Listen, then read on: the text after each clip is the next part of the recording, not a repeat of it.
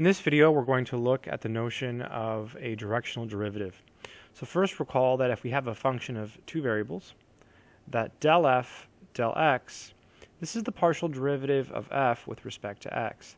Intuitively, we can think of this as the slope in the x direction. So it's the derivative in the x direction. In other words, it's the rate of change in the x direction, or just the slope in the x direction. Likewise, if we look at del f, del y, this is the slope in the y direction. So what we want to do is construct a derivative where we have a slope in any direction. The way we do that is we look at a unit vector. The unit vector will tell us the direction. So here is the setup. So first, we're going to let u be our unit vector.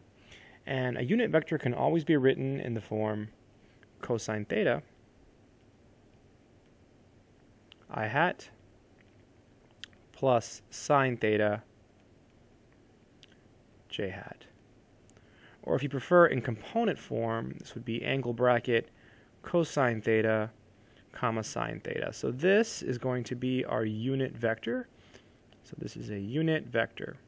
Recall, a unit vector is a vector whose magnitude is 1. So if you're wondering why we can write any unit vector in this way, just think back to like your trigonometry knowledge. In trig, you study the unit circle. This is a circle of radius 1. So basically, this circle is a collection of endpoints, and each endpoint is the endpoint of a unit vector. Recall that any point on the circle can be written as cosine theta comma sine theta. So this is the endpoint of our unit vector. So all unit vectors lie on the unit circle. Okay, so we have our unit vector, and so what we do is we define the directional derivative. Directional derivative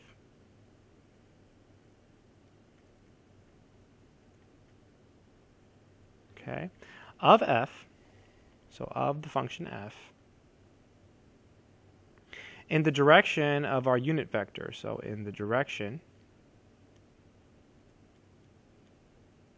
of our unit vector,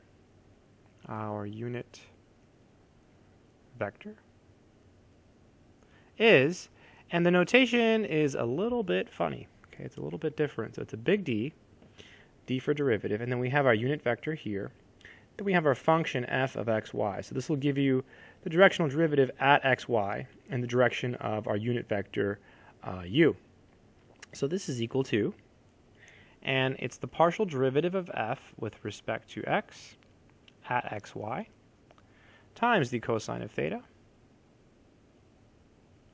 plus the partial derivative of f with respect to y times the sine of theta. Okay, so this is the directional derivative in the direction of u at xy. Let's do a simple example so you see how this works. So here's a really easy problem. We have f of xy, and it's simply going to be x squared plus y squared. So x squared plus y squared. And our point is 1 comma negative 2. That's going to be our x and y. And our angle theta is pi over 4. And so we want the directional derivative of this function in the direction of theta, okay, at this point. So what we do is we create our unit vector. So first of all, our unit vector is going to be cosine of pi over 4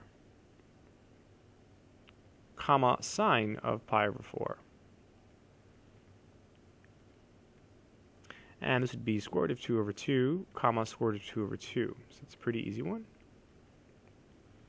All right, and then now we just use the formula. So we have, oh, and the partials. So the partial of f with respect to x is just 2x, right, because you treat the y as a constant. And the partial of f with respect to y is 2y because you treat the x's as a constant. So the directional derivative of f in the direction of the unit vector at the point 1 comma negative 2 Let's see, let's be really careful here.